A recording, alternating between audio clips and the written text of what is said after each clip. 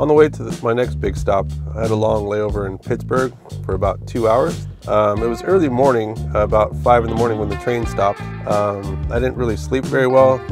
One of my neighbors, he kept yelling at his kid for reasons that I didn't understand, so I was feeling stressed watching that. Once we got to the train station, I thought, you know, I should go look around.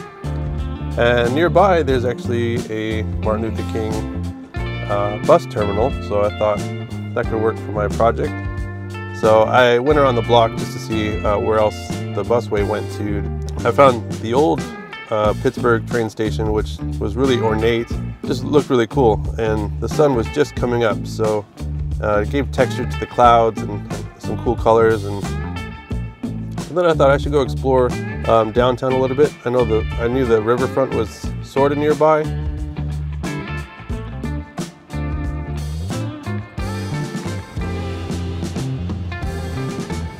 I always wanted to come to this stadium, the PNC Park, for the Pirates, but there's no game right now, and it's only 6 in the morning, so I don't even know if they have a game today.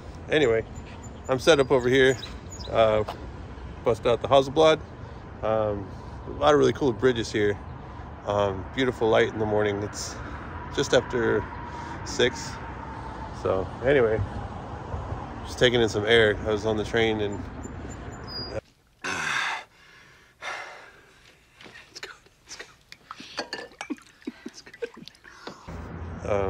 anyway, I'm set up over here. So I'm set up for f8, 60th shutter speed. The film's Kodak Gold 200. So here we go.